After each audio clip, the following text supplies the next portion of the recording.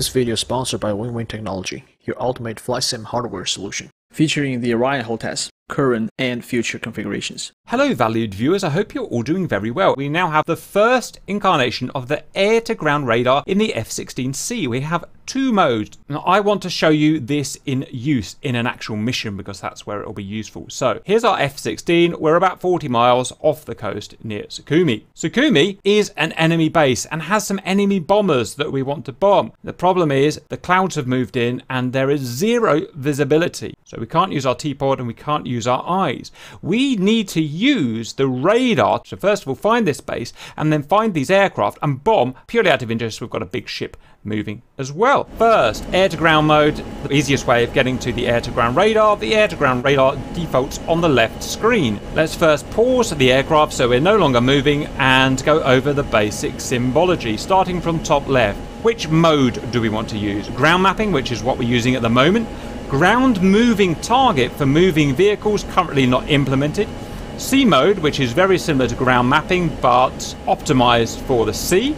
Beacon, which will not be implemented, or standby if we want to silence the radar, and we can click there if we want to go back in. So back to ground mapping. Regarding the level of zoom, do we want it automatic or do we want it manual? If it's manual, then we can click here to change the range. Down the bottom is 0 range, up there is 40, 20, 10, and so on. If we have it on auto, then it will range automatically depending on the position of our cursor, which is here. Norm. This is a function that we'll use to get more detail and we'll come back to that one. Override silences the radar temporarily. Control. This gives us a series of controls with the radar. These will be used with GMT, ground moving target, and we'll come back to those on another video. Barrow. Currently doesn't do anything. Freeze. To do this, we'll unpause so that we're moving in a realistic scenario. So here we go, you can see everything updating. If I want to freeze exactly what's on the screen at the moment, so I can study it in more detail, I can press freeze like that. It's modal, so if I want to go back to normal scan, like that. We're currently not in snowplow mode, and that means we can move our cursor about with RDR cursor up, down, left and right, or the equivalent axis. To do that, we need to ensure that this screen is SOI, sensor of interest, currently not SOI, so press DMS down. DMS down, it is now SOI. We can move the cursor about, as you can see there. If we were to put the radar in snowplow mode, it will lock the TDC in front of us to a certain position and we can no longer slew the TDC around. One good reason for doing this is if we actually lose the TDC off the radar somewhere, we can press snowplow to bring it back here. To turn snowplow off, it's modal, so we can just do that, or we can use TMS up. CZ, cursor 0. This will move our cursor to our currently selected steer point 1. There, it's now moved to steer point 1 there. STP, currently not implemented. Here is our time to go until we reach our currently selected steer point or our SPI, our sensor point of interest, which is essentially our target. Declutter, I'm just going to pause it again now so we've got more time to SPI.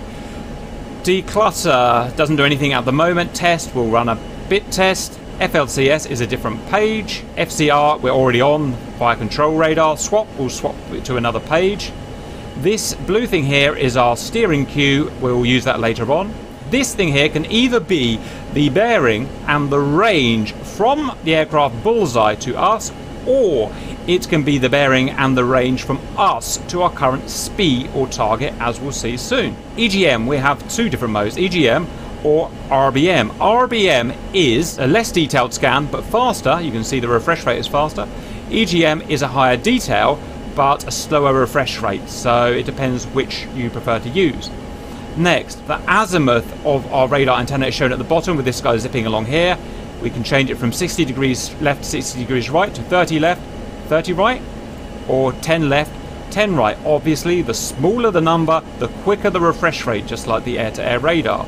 I like working in 30 degrees. This guy here shows the current elevation of our radar antenna, and usually it will be aimed down a few degrees. Range markers, quarter, half, 3/4 of whatever our maximum range scale is in nautical miles. And finally, our altitude indicator, which is this little blue guy here, so we can see if we're rolling or what not. Next, just a quick reminder of how the radar works. It obviously fires out electromagnetism that bounces off things and it comes back to our receiver. The strength of the signal is shown by a colour. The brighter the colour, the more reflective the thing that the EM has bounced off of. So C does not reflect EM, so the C is black. This is the C. A ship reflects EM, and so the ship shows as bright. That little guy there is a ship. Other bright things may include houses, telegraph poles, cars, buses, and infrastructure like that. General terrain will come back with a kind of middle colour like you've got here, and a radar shadow, i.e. behind a mountain, will also obviously not reflect, so you will have shadows here behind a mountain here. That's the symbology explained. Now let's go and find the airport. All we know is that the airport is within 10 miles from our steer point, and our steer point is here. So let's go searching. We're going to use our EXP and DBS modes to get a bit more detail. So I'm going to slew my cursor over to roughly around this peninsula here where I think the airfield may be. I'm going to press here to get an EXP, an expanded mode. That's okay. The main problem with that is I can see an area in the middle called a notch directly in front of our nose where for very complicated reasons the radar just can't see. If I wanted to eradicate that notch over this peninsula, I would simply turn the aircraft either to the left or to the right so that this notch area was away from the peninsula. As it stands at this moment, I think we can probably just about get away with it. The level of detail is pretty bad, not happy with it, so we're going to go to DBS. Doppler beam sharpening level 1. That's okay, but I want a bit more detail. How about Doppler beam sharpening 2? And that is the last mode we've got to use. The more detailed the Doppler beam sharpening, then the slower the refresh rate. We've got a nasty slow refresh rate at the moment. Now, I don't know about you, but I can't see an airfield, so we've got to start messing around with the various visual effects, and this is something you will have to do, and something the real pilot will have to do. So, let's whack the gain up. Okay, and this is starting to help now. Symbology is too bright. Take the symbology down. Contrast, bring it up. Brightness, bring it up. A bit more gain. Now, the runway that I'm going to look for is not going to be reflective, therefore I'm going to be looking for a black strip. I sort of see a black strip there. I don't know if you can see that. So let's go and get some more details of that black strip. I am going to freeze the current image. Note that we get the current lat long of where the cursor position is in 3-digit minutes. I want to have a closer look at what I think might be the runway here. I'm going to unfreeze to allow the refreshing to happen again. It's now refreshed. Now I want to zoom in. So, manual, zoom in to 20. Everything takes a while, so just be patient. Okay, that is 100% a runway, I think. Let's just punch around with the gain a bit more. There we go, look at that. This is something you'll always have to do depending on conditions. So that is clearly Sukumi runway there. There is the apron. There is the small runway bit there. There is the tower and the hangars and stuff like that. Let's go in even further. Here is our detail. Targets, hangars, you can see around here, nice and reflective. Targets, aeroplanes, you can see these hot spots here. Next, I want to freeze the image. Image frozen. I'm now going to select a target. So I'm going to move my cursor over to a target. In this case, I'm going to get that guy there because I know from setting up the mission that that is an Ilyushin. Next, TMS up to create a SPI sensor point of interest and a target. SPI set. Note that the navigation has gone from bullseye and it's changed so that now from us to the SPI is 015 degrees magnetic for 19.6 nautical miles. Next, I need to set my weapons up because I forgot all about that. Power on, 3, I want that. Right, we're pretty much set up to go. Now I need to steer to the target. We could use our HUD symbology or we could use our steering cue here. This is telling us to turn left. Let's turn left. In fact, why don't we fly the whole mission with a steering cue just to show that we can do it. Here's an interesting one. That there is our own ship marker. It's showing if this is the top view, which it kind of is, of the airbase through our radar, this is where we are. Currently we think it's not working, or it's just not working when we're frozen.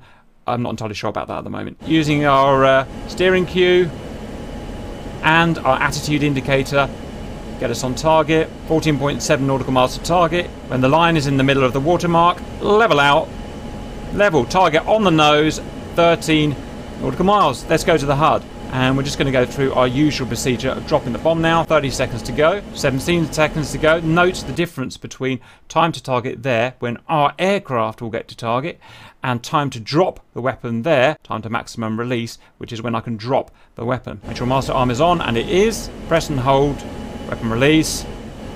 On way. Hopefully if it hits, it's going to show the absolute mega power of the air-to-ground radar, because, well, there is no other way of doing this. Maybe apart from having a spy down there or something. You watch now, the camera's on, it'll miss.